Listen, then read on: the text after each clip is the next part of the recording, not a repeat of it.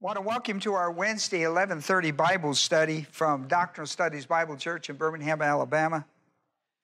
We're in a specific study on dealing with how to cope with this virus, this COVID-19 virus that we in America, Alabama, the world is dealing with. And what I wanted to do was to do a series called Let Not Your Hearts Be Troubled in how to cope with it. How do Christians deal with crisis like this in their life?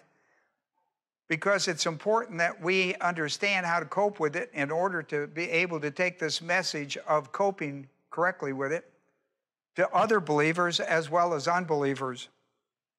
And so I want to open with an idea that is behind this, and that is equipping believers. In 2 Timothy, the 3rd chapter, 16 to 17, it says that all Scripture is inspired by God or God-breathed, inhaled and exhaled. And listen to what it says as it follows that. It gives us instructions. It says that all Scriptures is profitable for teaching, for reproof, for correction, for training in righteousness. Now watch those four things. That's 2 Timothy 3, 16, 17. All Scripture, and I'm going to deal with some of that, all Scripture, but all Scripture has been designed by God and is profitable. We like that word. It's profitable for teaching, for reproof, for correction, for training in righteousness. And now he tells you why. What is the divine design? That's why I've designed a lesson, Let Not Your Hearts Be Troubled. He says, so that the man of God may be adequate, equipped for every good work. That we as believers can be equipped for every good work. And we have got a full schedule of doing good works during this time of crisis with the church, and as well as the world and how they're dealing with it. Now, my lesson today comes from 1 Thessalonians 5. The context is verses 12 through 28. This is how Paul ended that book of 1 Thessalonians. And I'm looking at verse 14, where he says, I urge you, brethren, admonish the unruly, encourage the faint-hearted, help the weak, be patient with all men. Be patient with all men. Now, actually, this began in 13 when he says, live in peace. In verse 13, live in peace with one another in verse 13. And it goes down to verse 26. There's a list. There are 17 imperatives given. I've told you this before. This is our 6th lesson in Let Not Your Hearts Be Troubled, which began in John 14:1 and verse 27. I've expanded that to this book of 1 Thessalonians, where Paul gave 17 imperative commands in the Greek language to how we should conduct ourselves as believers, as spiritually mature people in times of crisis. I want you to get that. The first 16, from verse 13 through 26, the first 16 imperatives are present imperatives. Those are standing commands. The 17th imperative is in verse 26 when it says, greet all the brethren. Greet is an aorist. In other words, he rolls all these 16 present imperatives up into the final one when he says, greet each other. And then he goes on and talks about how we greet one another. Listen, it takes the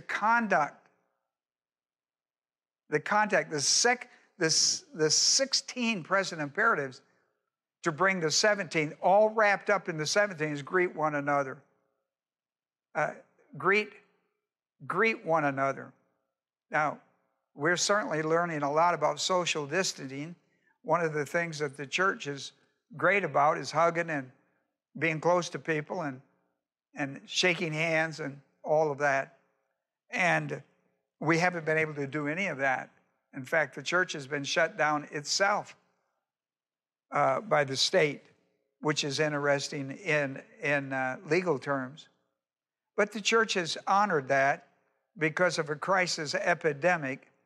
We have honored that. We've honored it here, even though we don't like the idea of the state shutting us down. We have honored that in a time of crisis. The wonderful thing is the internet. We've gone to the internet to keep our people spiritually up to date and keep them advancing and to equip them for every good work. And that's what I'm involved in today. This is our 6th lesson. It will do you well to go back and look at Let Not Your Hearts Be Troubled, this series on Let Not Your Hearts Be Troubled. We're in the 6th lesson today. And the 6th lesson today is in verse 14, be patient with all men. Be patient with all men. We're going to take a look at that today. After several weeks of being shut up in our homes under the stay home edict by the state, this lesson entitled Be Patient probably should have been taught earlier. And I thought about that, but I waited so that it would, maybe the lesson results would be better in the sense that you now need it and maybe would use it. Because what comes out of being shut up like this in a crisis is domestic abuse and violence. And we'll talk about that today after a word of prayer. Let's have this word of prayer. Let me say to you in introduction to our prayer, the Bible is a spiritual book for spiritual people, for spiritual living. You can't learn it nor live it in carnality. Evidence of carnality is personal sin. It could be mental attitude type of sins, sins of the tongue, or overt sins. What do I do? What do I do? I'm in carnality. How do I get back to spirituality? I confess my sin. 1 John 1:9, if I confess my sin, God is faithful and just to forgive me through the blood of Christ. He will forgive me and cleanse me from all unrighteousness through the blood of Christ. Verse 7 in 1 John 1:7, the blood of Christ cleanses us from sin, both Adamic sin, the 13 judicial charges held against every member of the human race, but also personal sin of a believer. When we confess our sin, I am removed from carnality and into spirituality. I'm back under the ministry of the indwelling Holy Spirit. That's really important, especially for Bible study, because John 14:26, the Holy Spirit has been sent into my life to teach and recall the Word of God in me and through me to other people. So let's have this word of prayer. I give you a moment of silence. Mental attitude sins, sins of the tongue, overt sins should be 3 categories to look at and make confession. You do it in silence. You do it through your priesthood of 1 Peter 2:5 and 9, and you do it to the Lord. Well, our Father, we're thankful today that we have the freedom to assemble. Even though our church is not able, we are able to assemble within our church and bring this message by the internet. I'm thankful for all of those who will visit with us on our internet for this study of the Word of God, that they may know how to deal with pressures of living in a crisis situation, one they did not create. It was not volitional. It was sent to us. It was given to us. We know that it's not bad. Romans 8:28, all things work together for good. And we must always remember that as we deal with it, and that will help us to deal with it properly. Today, we're told to be patient. Macrothumia, to be patient. But how can I be patient when there's no end to the crisis? There's no light at the end of the tunnel as far as the resolution to the virus. Well, let me tell you, people, God is in charge. And we know that, Father. We know you are in charge. At least we know it as a principle. But now it's become time for reality. Who's in charge of your life? The state? No. That's temporal. Eternal is God. So, Father, we understand that. So help us today to understand how to cope with the pressures of a crisis by the principle of a command, a standing command in the present imperative. Be patient. We pray, make this prayer in the name of Christ. Amen. Well, here we are. Today's lesson is going to look at three aspects out of the standing command to the Christian under crisis. Be patient. The Greek word that is used for be patient is interesting because it's makrothumia, and that's a compound Greek word. Macro is long or great period, and thumia is a temper. Temper.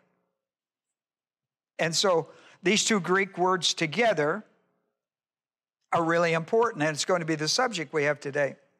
There's another Greek word that's used in the English. It just says patient, be patient. Our word here is makrothumia. But there's another word, hupomone.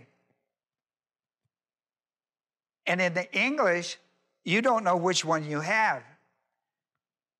If it's hupomone, then it means to be able to abide under your pressure and to wait patiently for God to bring relief, both in it and from it. Now, it's important you understand that part. That's not our word. That's not our word. This one is makrothumia. Makrothumia is a compound word meaning long-tempered under pressure. It means to restrain one's temperament in the face of provocative situations that could be for a long-term stress. I'm going to say that again. Makrothumia means to restrain one's temperament in face of provocation, especially in long-term stress situations. That is our word. We have been in this crisis, COVID-19, for a month shut up. We have been shut up in our homes, away from our businesses, away from our churches for a month.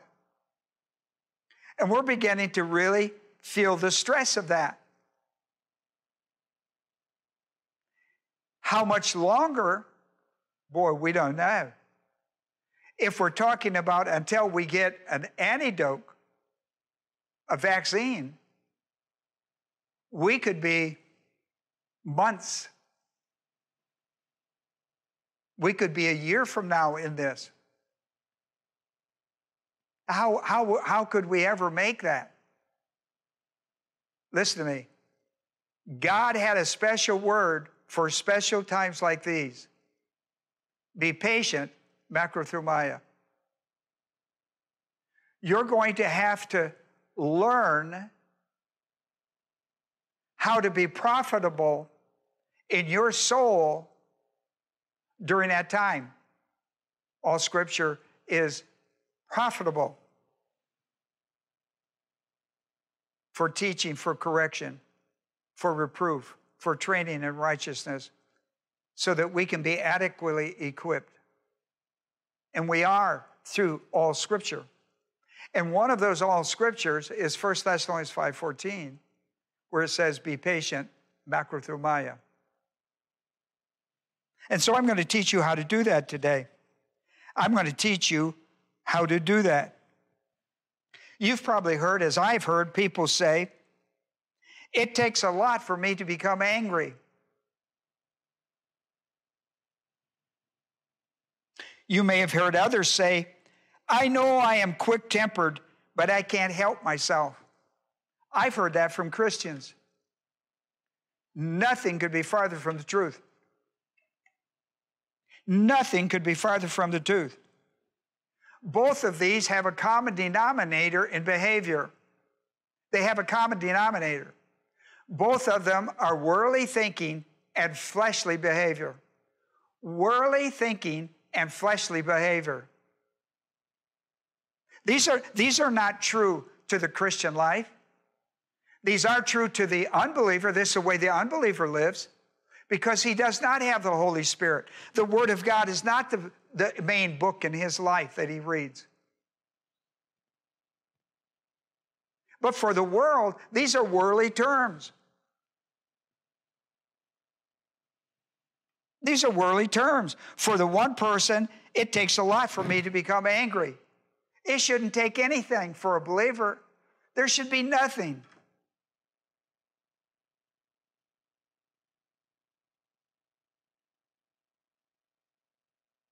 Or the other argument, I know I am quick-tempered, but I can't help myself.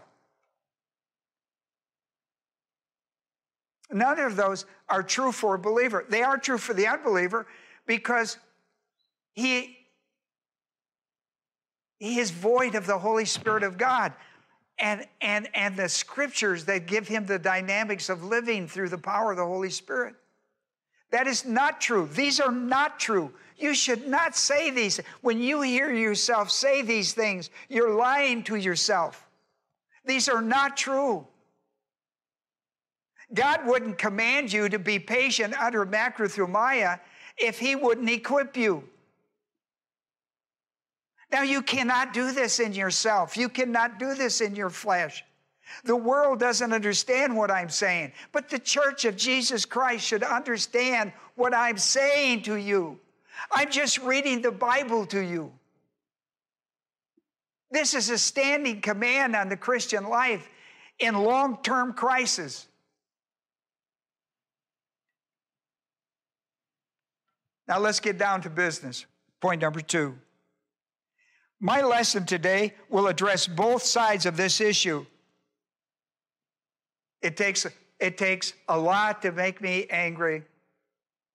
It don't take anything to make me angry. Let's take a look at that. Because both of those are coping mechanisms. They're both coping in different ways, but they're both coping. And they're coping by a common denominator, worldly thinking and fleshly behavior. And they're connected. They're connected because they've believed a lie and they're behaving based on a lie. As a Christian, I'm not speaking to the unbeliever today. I'm speaking to the Christian. This is unacceptable behavior. This is unacceptable. See, both of those are talk about self-restraint. One person has self-restraint. He pats himself on the back. The other person doesn't have self-restraint, and so he lets it fly. He gets it off his chest. He tells you how it is. Neither one of them are right.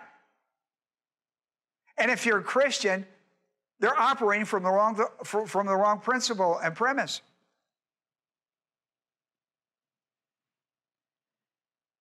It doesn't matter if the one bites his tongue and stays hurt inside, or whether he lets it fly and then has to deal with wounding words and behavior. It's unacceptable. It does not have to be. You're behaving out of a lie of a worldly concept, which we call cosmos diabolicus. It's a lie. I've told you it's a lie. Now, whether you believe it or not, it's your business, because God says, be patient. You say, I can't be patient. I've tried to. For the one person, he thinks he is, because he's using self-restraint. And he can do that for a while, but even he knows at some point he boils up and blows out. Come on. When he says, it takes a lot for me, it means there is a boiling point. Neither are acceptable. We will address the let it fly approach. Let it fly approach. I want to address that today because I'm concerned with domestic abuse and violence that is occurring right now across the world. Not just in Alabama, not just in Birmingham, Alabama, not just in America. It is on the rise and increase. It is up over 25%. The violence, the abuse is out of the abuse is out of calculation. The abuse is so much. It has jumped like 700%. The abuse. The violence, I'm talking about things that should put people in jail. They can't put them in jail because they're letting people in the jail out for the same thing because of the virus. Domestic violence, things that should put you in jail, are worldwide of over an increase of 25%. So let me talk to you a little bit about the attitude of let it fly, because in both of these, eventually, you're going to let it fly. For the person that says, I have self-restraint up to a point, and then I let it go. And the other person says, I don't even hesitate, I let it go. So I'm going to deal with let it fly approach to a stressful situation.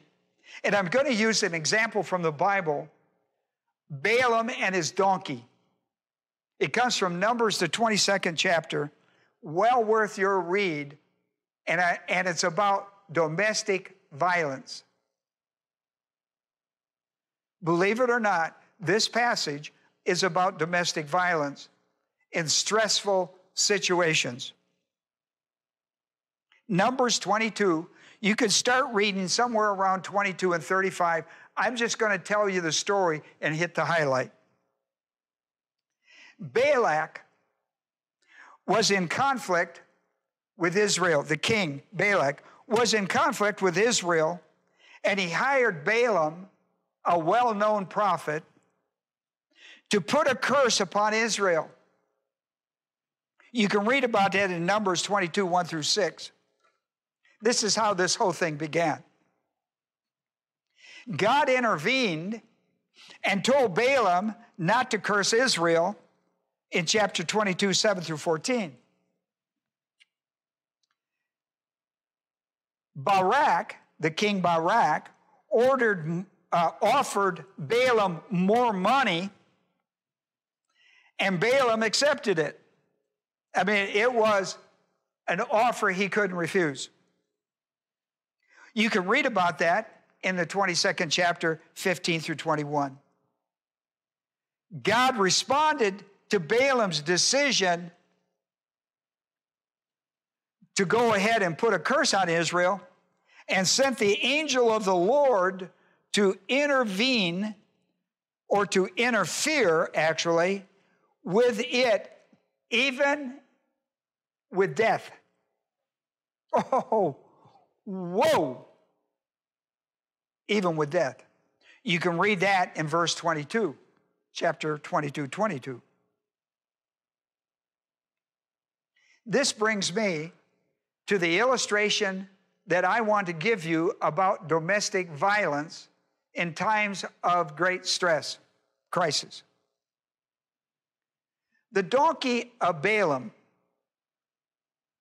this was his mode of transportation, and he loved his donkey, his mode of transportation, and it was his favorite form of transportation. Been with the donkey, and the donkey had been with him a long time, and the donkey had always been good transportation. All of that's in this story. The donkey Balaam, now the donkey of Balaam saw what Balaam was blind to see, the angel of the Lord, because of Balaam's secondary negative volition. To the revealed truth, don't pronounce a curse upon Israel. See, there's primary negative volition, I don't want to hear it. And there's a second negative volition, I don't want to do it. Primary, I don't want to hear it. Secondary, I don't want to do it. Don't curse Israel. I got to do it. The money's too good.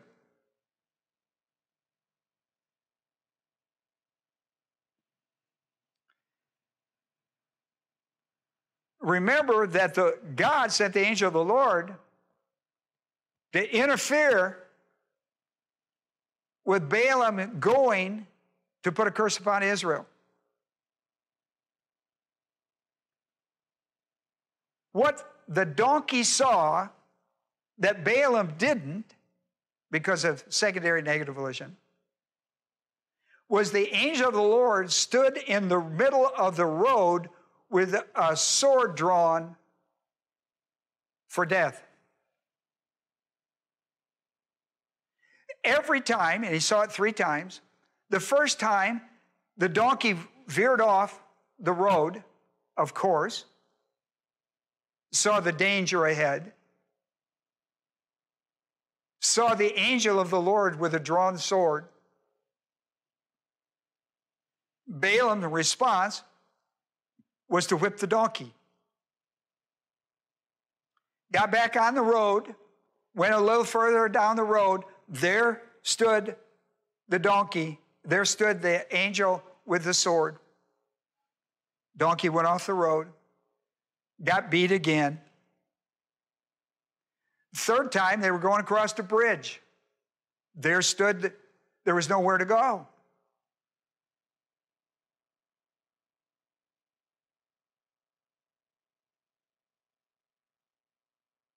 Nowhere to go. Can't go to the right, can't go to the left.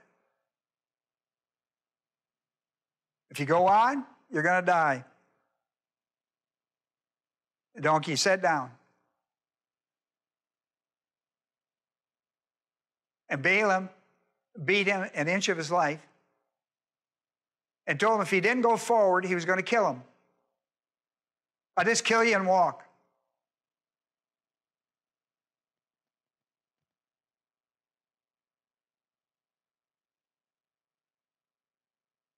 You know what that is? That's domestic violence.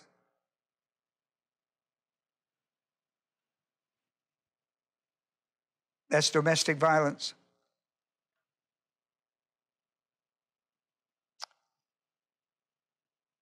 How did Balaam deal with additional stress on the stress? The crisis. Each time the donkey didn't do it his way, he got more angry until he just, not only did he blow out, he beat him 3 times. The last time, he told him he was going to kill him. Told him he was going to kill him. And you ought to read the conversation that the donkey and Balaam had. I know you didn't hear me. You should have heard the conversation. Now, listen, do you suppose Balaam can talk donkey? No, but you know what? The donkey could talk Balaam.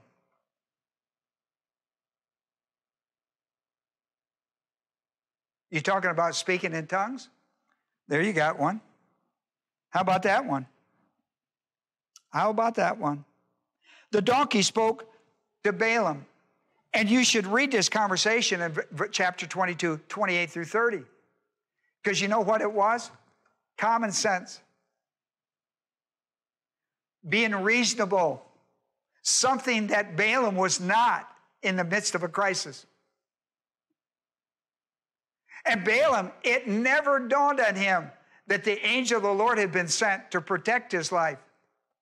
And if he went out against the will of God, he was going to die the sin unto death. It never rang a bell until the donkey explained it to him. Do you know who should have explained to the donkey? It should have been Balaam explaining to the donkey what he was going through and how tough it was going to be on them to get to the other side. How he was going to have to change his mind about what God told him.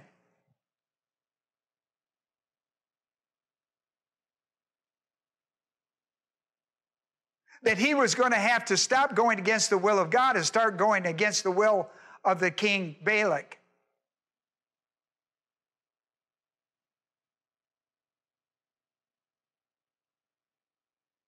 And he would probably lose all of his money and everything else. Think about that. The donkey reasoned with him. He gave him common sense. Just gave him common sense. You see, Balaam took his anger out on his faithful and loyal domestic donkey. That's domestic abuse, violence. This is abuse gone violent. This is abuse gone violent. This is abuse gone violent. There is no place for that in the life of a Christian. None.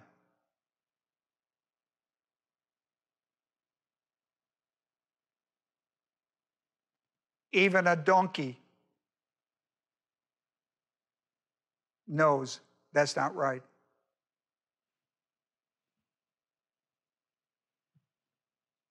Domestic violence always rises during times of great stress, crisis, whether it's personal or community or nationally, like now during the COVID-19. Projecting blame or taking it out on others doesn't resolve the problem. In fact, it just creates more.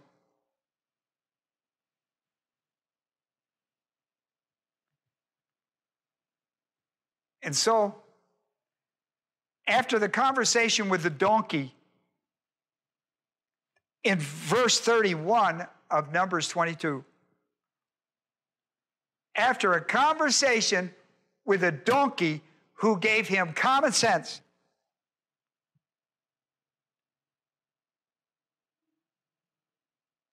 the Lord with a sword in his hand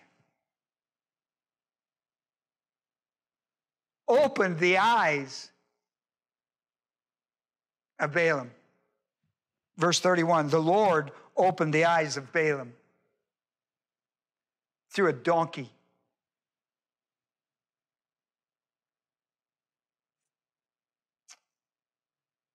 He did it with Peter with a rooster. He did it with the Apostle Peter with a rooster.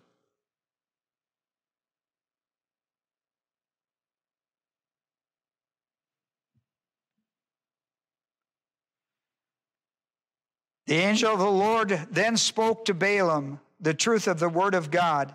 In other words, now he had to retell him. He had to go back to the beginning and tell Balaam what God's will was.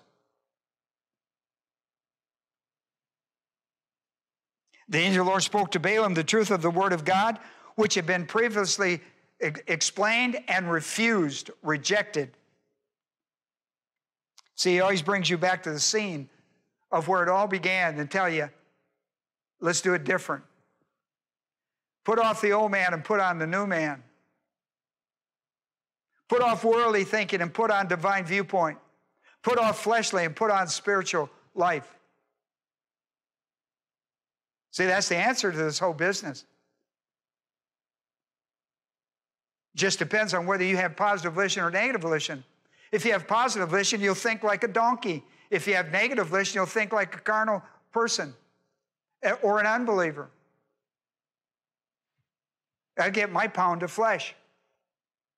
I'm going to get my pound of flesh. You can read about that in Numbers 22, 32, 33. You know what Balaam did? He was a smart guy. Listen to what it says he did in verses 34, 35. Balaam confessed his sin to the Lord and renewed his mind towards the will of the Lord.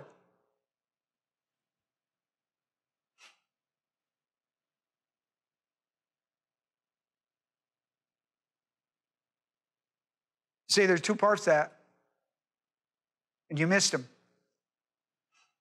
Just like so much, you go to church and you don't listen. Your pastor teaches the truth to you and you don't listen. You think you already know it all. You don't listen. So you can prove your point later that the Word of God doesn't work. Bible doctrine, it's not important. Now let me tell you what he had to do on that bridge, because he ain't going nowhere.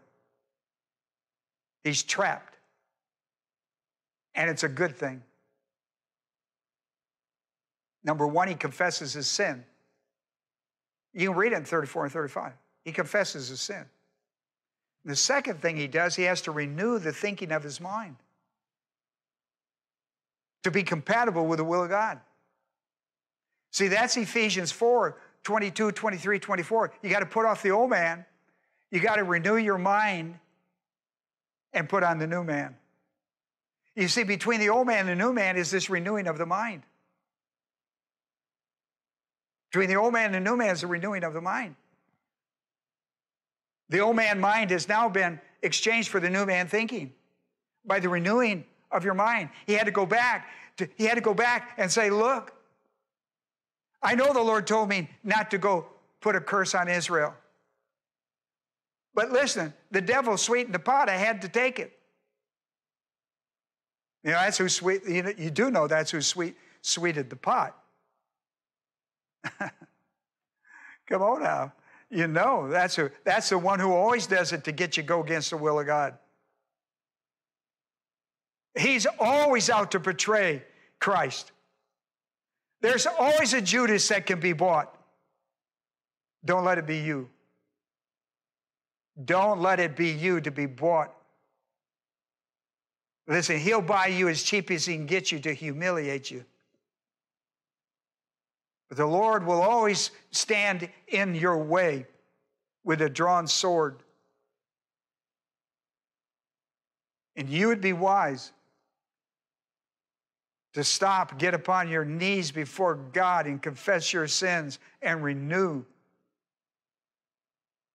the thinking of your mind so that it works according to the will of God and not the will of man. I hope you're listening to me today. We could stop. Listen, you think that this domestic abuse and violence is only occurring in the world? No, it's occurring in the church. The church that's not able to come to church. I hope those who are listening on the internet are taking this serious. This is a worldwide crisis. Domestic abuse. That's what's coming out of all this mess. It's not bad enough that everybody's in the same boat in a storm, but people on the boat are attacking each other. Man, how bad a crisis is that? Here's my final point. Every church-age believer has an immediate spiritual coping mechanism for worldly, fleshly, distressed behavior, such as I've just mentioned. Immediate.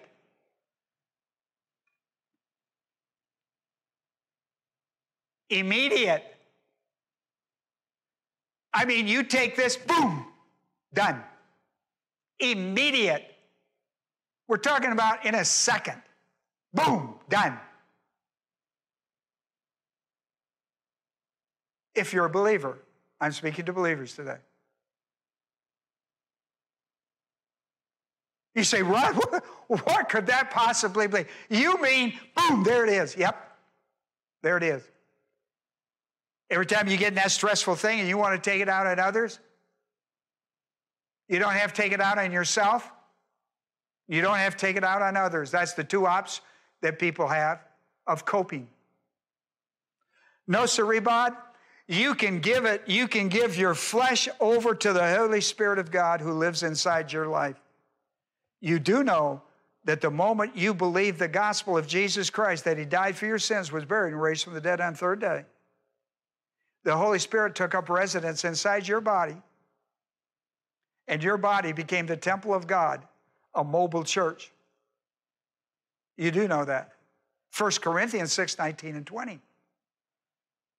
It's one of the 8 works of the Holy Spirit in the church age under the new covenant at the point of salvation. 8 works the Holy Spirit does at the point of salvation. You can find it in the 50 things on our website, doctrinalstudies.com.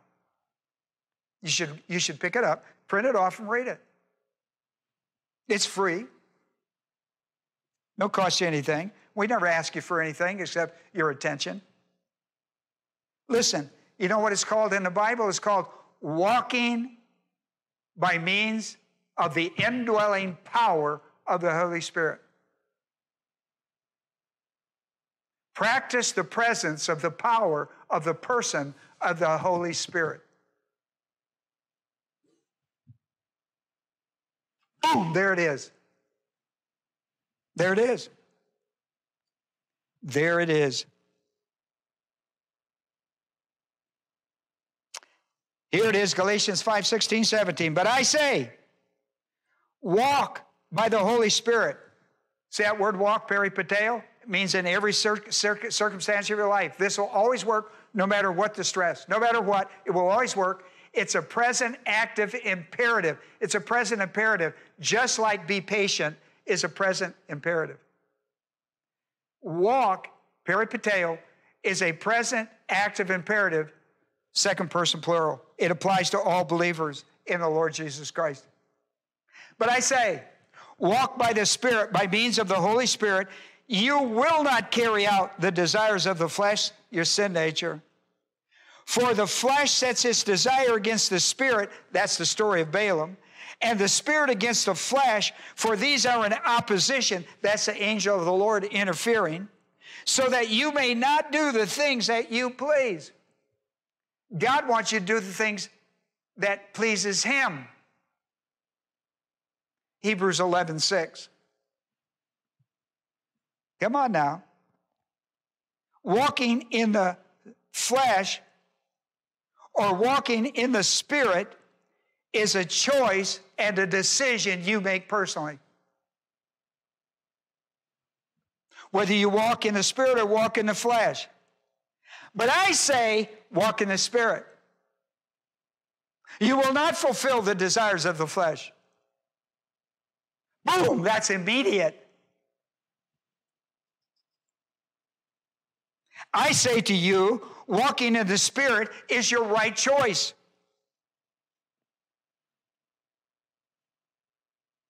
If you walk in the flesh, if you go down and read Galatians 5:19 through 21, it talks about all that it comes out of that, walking in the flesh.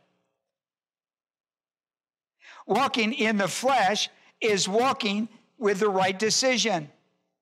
The immediate benefit from walking by means of the Holy Spirit, now listen to me, is found in Galatians 5. Walk in the Spirit is 16, 17. The bad things that can happen from walking in the flesh is verses 19 through 21. Now watch this. The benefits from walking in the Holy Spirit is the fruit of the Spirit, verses 22 and 23. Now, if you got your Bible, you ought to turn with me to Galatians 5, 22 and 23. It says the fruit of the Spirit is. The word fruit is singular. All of these by themselves are dynamic. And you're familiar probably with love, joy, peace. Are you looking at them? Patience. See the word patience? That's our word. That's macrothumia. That's our word. That's not hupomeneo. No. This is our word. This is the word of our lesson today.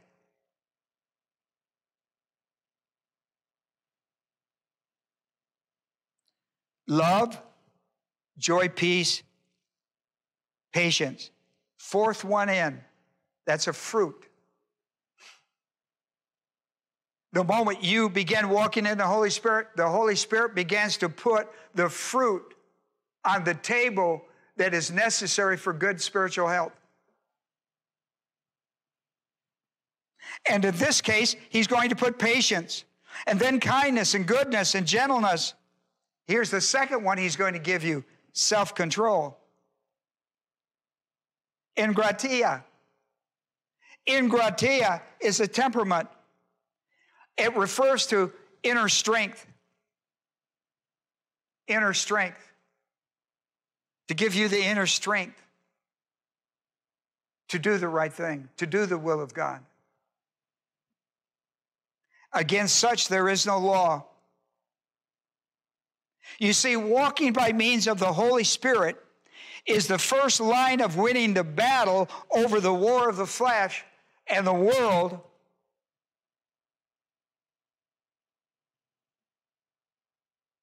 But it is only a temporary fix in the Christian life.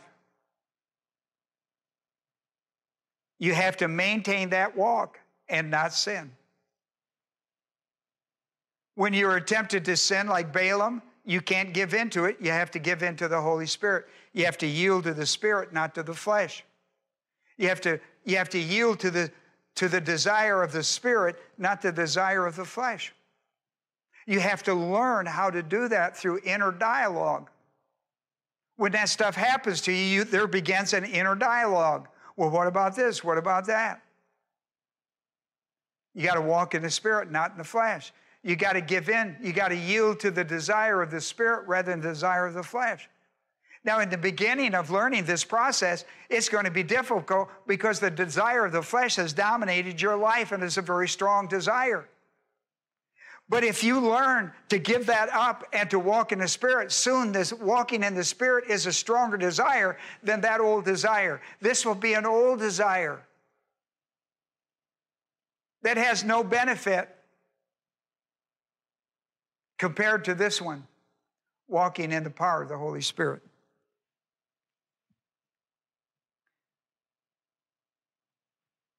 That's as far as I can get today. I can't get to a second line of defense. This is enough for today. This is certainly enough for today. Be patient. Macrothumia.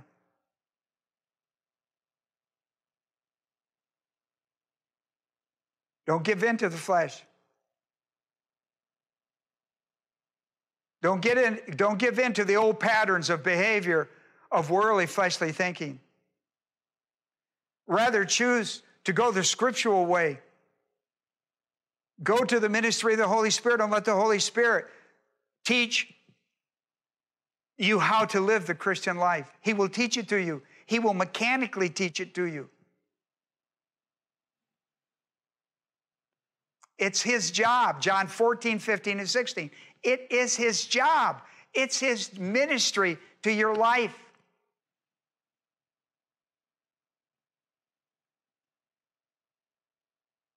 How important it is. It should be really important during this time of crisis. Don't go the way of the world thinking and flesh. Don't go that way. Even though it's been a pattern in your life, break that pattern and go with the spiritual pattern. Go with a spiritual pattern, not a carnal pattern. Not an old man, cosmos diabolicus thinking pattern. Go new man, divine viewpoint thinking. It's going to require the confession of your sin. It's going to require you renewing your mind to how God desires you to live the Christian life in the power, the dynamics of the indwelling power of the Holy Spirit by you walking in the Holy Spirit. Listening to the desires of the Spirit over the desires of the flesh and giving yourself, yielding to that. That's my prayer for you today in Jesus' name. Our Father, we pray this over this lesson in the lives of people that have come to hear it. I pray they would sit and study it and understand it and begin to practice it. practice the presence of the power of the person of the Holy Spirit that lives in their life. In John 14:16, never permitted to leave it.